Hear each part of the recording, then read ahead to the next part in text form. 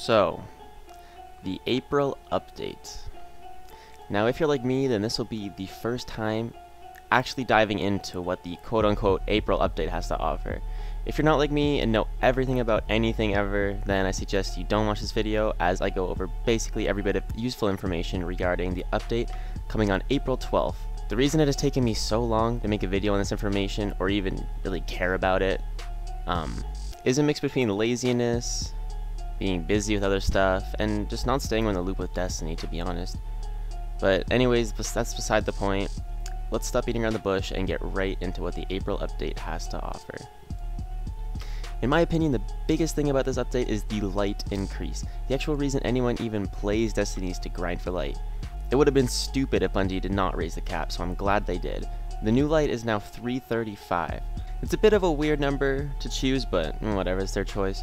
This light increase affects the difficulty and the rewards from Prison of Elders, Court of Orcs, Heroic Strikes, Nightfalls, King's Fall Raid, Iron Banner, and last but not least, Trials of Osiris. This means that all these activities are capable of giving you 335 light gear.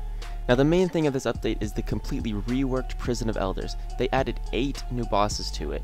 They will all likely be Taken oriented, but we'll have to wait to see.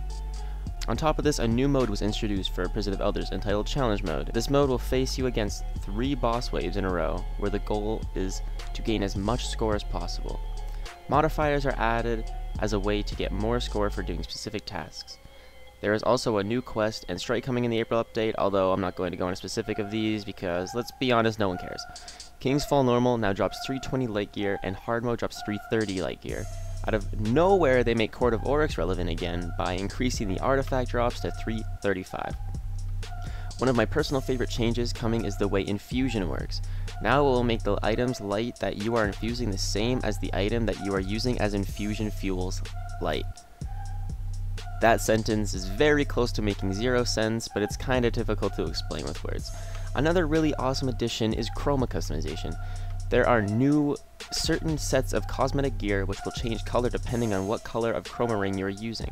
This is a very welcome addition, not only adding variety and customization, but it really makes Destiny feel like an MMORPG more than it ever was. On top of chroma sets of gear, there are also Taken themed sets of gear. Once again, great addition. Probably the most controversial thing coming in the update is the addition of Sterling Treasure. These are treasure chests that can be earned 3 times a week. Once you have completed a level 41 PoE and 1 match in the featured weekly Crucible playlist, your character will be awarded one. These chests contain a guaranteed legendary cosmetic armor piece and a chance at a chroma shader, a ship, faction, rep boosters, and some other stuff. This brings me to why these are very controversial at the moment, because they can be bought with real money through Tesseverus. Although it's not necessarily pay to win, since all items inside the treasure chest are cosmetic, the rep boosters can be used as a huge advantage to getting new light and higher light gear. Also, the implementation of more items being able to bought through real money only raises the question, how far will Bungie go before real pay to win is evident inside of Destiny? Moving on, faction packages now drop chroma gear at 330 light, PoE stuff is chroma, and Challenge of the Elders can drop at 335. Also, lots of exotics are coming back. I can't be really asked to find out which ones if I'm honest, but just know they're coming back. The website is showing some updates to Warlock classes, but who even really cares? No one even plays Warlocks anyway. Oh wait. Everyone and their grandmother has a filthy sun-singing Warlock with year 1 Fellwinders on their back and a thorn in their hand. Maybe I should check out what changes are being made. Let's see here. Lower shield, reduced frequency of flame shield, Brimstone has a new damage boost, Fireborn won't last longer. Fireball won't last as long. Storm Trance unable to bind. Blind, unable to pop bubbles, decrease super time, vampire shit damage less, vampire shit refresh rate less. Okay, so basically what I'm gathering from this information is they're still going to be OP, because they can resurrect. Alright, let's move on. Okay, some balance and playlist updates. Alright, nice. I think that's everything. Let me just...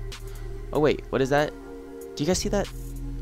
Hidden away in the farthest corner at the very bottom of this long page? Is that what I think it is? Oh wow, it is! A noob still carrying blues in his vault. What an idiot. Vault space is so limited. Who would be stupid enough to hold that many blues? Man, whatever. He's probably just starting out. We'll give him a chance. I was actually just about to end this video until I remembered something really cool about the new update. A new exotic sniper rifle called the Zen Meteor, I believe. It looks really cool, and it seems like it has potential to do some serious damage. Anyways, I can't wait for everyone on every platform to enjoy this beautiful spectacle. Wait, I'm getting breaking news from Bungie headquarters right now. Hi, Deej. Yeah, I'm talking about the new sniper. Oh, okay. Really?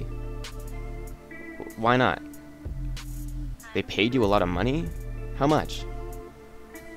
Oh, that is a lot of money. Okay, yeah. See ya. Okay, turns out the gun is only on PS4.